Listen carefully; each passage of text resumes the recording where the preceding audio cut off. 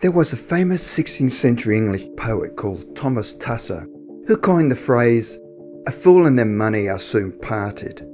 And this has never been truer than for some relatively intelligent people who were fooled by conmen. Some of the scams throughout history were so outrageous they left people dumbstruck by the sheer audacity of the scheme and left authorities wondering how people could be so gullible to fall for such a con. But plenty did. The following three men managed to con people with such brazen deceit that they will leave you totally gobsmacked.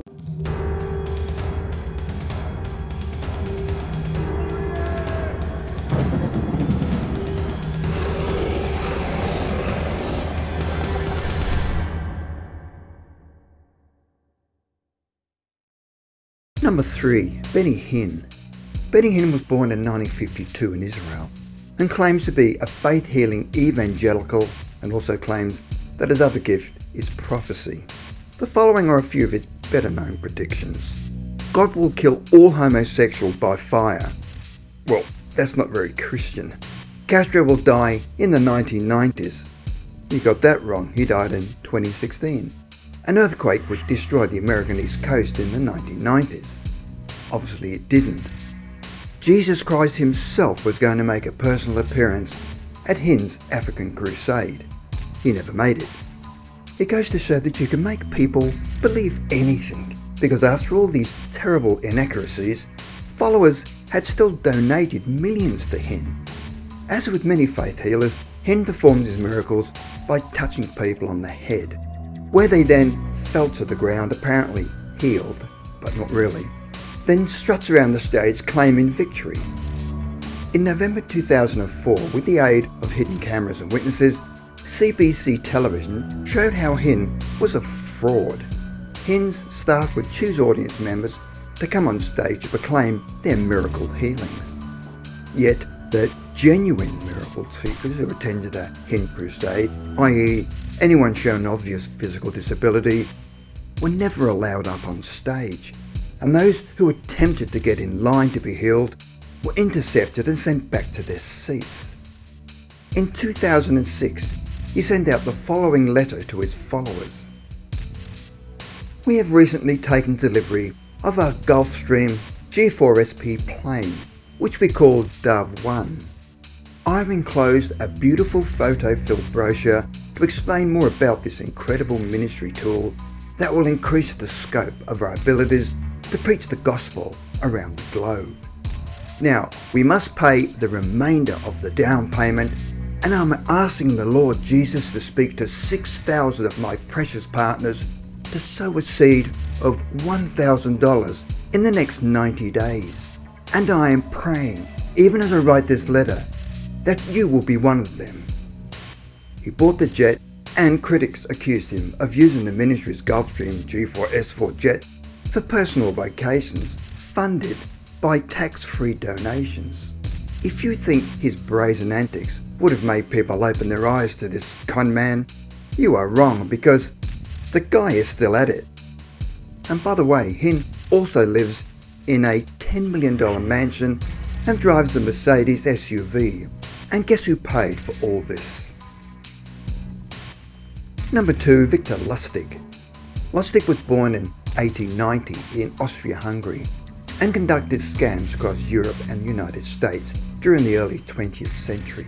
As a youth, he was exceptionally gifted, and upon leaving school, he applied both his education and his fluency in multiple languages to embark on a life of crime. He successfully conducted a variety of scams which gained him property and money and transformed him into a professional con man. In the early days, his cons were committed on ocean liners that sailed between France and New York City. In one scheme, he would con rich travellers by posing as a musical producer, seeking investment in a non-existent Broadway production, and had changed his name to Count Victor Lustig. In 1925, Lustig travelled to France and was involved in one of the greatest cons in history. He had read a newspaper article about the problems they were facing with maintaining the Eiffel Tower. The tower was falling into disrepair, and the city was finding it expensive to maintain and repaint. But there was an article in the newspaper that caught his attention, where the authorities were calling for its possible removal. After reading the article, Lustig set to work preparing the scam, which included hiring a forger to produce fake government stationery for him. When that had been completed, Lustig invited a small group of scrap metal dealers to a confidential meeting at an expensive hotel, where in the meeting he identified himself to them as a Deputy Director General of the Ministry of Posts and Telegraphs. He managed to convince the men that the upkeep of the Eiffel Tower was becoming too much for Paris and that the French government wished to sell it for scrap. However, he emphasised to the men that this must not be disclosed to the public, as there would be a public outcry. In order to carry out his scam, he chose a man called André Poisson, who he claimed showed the most interest in purchasing the monument and also appeared the most greedy and gullible. With some fast, skillful talking, he managed to get Poisson to pay a large bribe to secure ownership of the Eiffel Tower. Once Lustig received his bribe and the funds for the monument's supposed sale, he fled to Austria.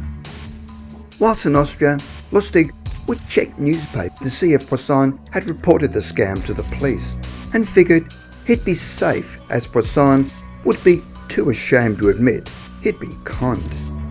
When he found nothing about the scam in the papers, he felt it safe to return to France and pull off another scheme. However, when he attempted to con another group of dealers with the same con, unlike Poisson, the police were informed about the scam and sought to arrest him. Lustig fled to the United States to evade capture. Another one of Lustig's famous scams involved selling a box that he claimed was a machine that could duplicate any currency bills that were inserted into it and could print an identical copy. It was called the Romanian box. The box's design featured two small slots designed to take in bills and the paper to print the duplicate on, and a compartment containing a false arrangement of levers and mechanisms that had to be operated to make the duplicates. Lustig would ask his victims to give him a specific denomination of bill, then would insert it into his device along with the paper, and then they would wait until the duplicate was made. When it was ready, Lustig would take the bill with him to a bank to authenticate it. In reality, the victim would be unaware of the fact that Lustig had concealed a genuine note within the device. The choice of denomination was influenced by what he'd put into the box. Once the poor victim was convinced, Lustig would refuse to sell them the box until they offered him a high price for it. Before it was sold, Lustig would pack the box with additional genuine notes to buy him time to make a clean escape, before his victim realised they had been conned. For all his misdeeds, Lustig was eventually caught, pleaded guilty at his trial, and was sentenced to 15 years in Alcatraz Island, where he ironically served alongside Al Capone, who he had previously conned, but for some reason, Capone spared his life.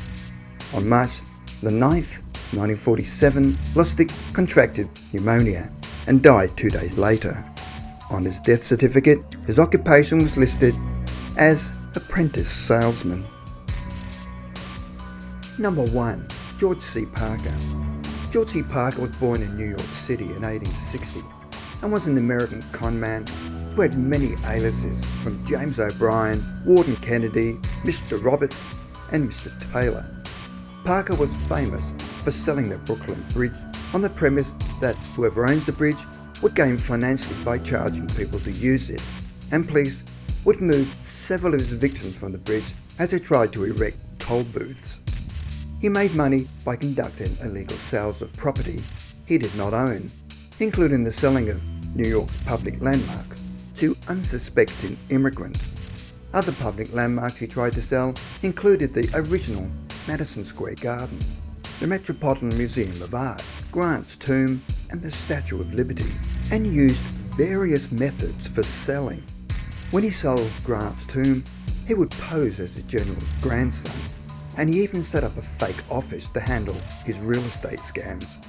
he would produce forged documents as evidence to suggest that he was the legal owner of whatever property he was selling. He was also able to successfully sell shows and plays of which he had no legal ownership. Of course, you can only do so much scamming until the law catches up with you, and that's exactly what they did. However, Parker even managed to con them, where after one arrest in 1908, he escaped the courthouse by calmly walking out after stealing a sheriff's hat and coat that had been set down by a sheriff who had just walked in from outdoors. After his third conviction in December the 17th, 1928, he was sentenced to a mandatory life term at Sing Sing prison. He spent the last 8 years of his life incarcerated there and was popular among guards and fellow inmates who enjoyed hearing of his exploits. Parker is remembered as one of the most successful conmen in the history of the United States, as well as one of history's most talented hoaxers.